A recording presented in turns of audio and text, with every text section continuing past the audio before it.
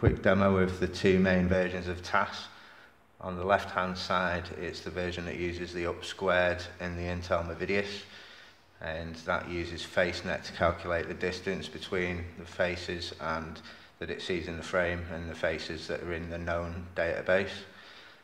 And that's being run from a program on the laptop there remotely, and it streams the frames, so there's a little bit of a delay because in between each frame is the processing of the frame and writing the facial landmarks onto the screen, and then classifying whether it knows the person or not. On the right hand side, it's TASS PVL, which uses the Intel Computer Vision SDK, or Open VINO it's called now.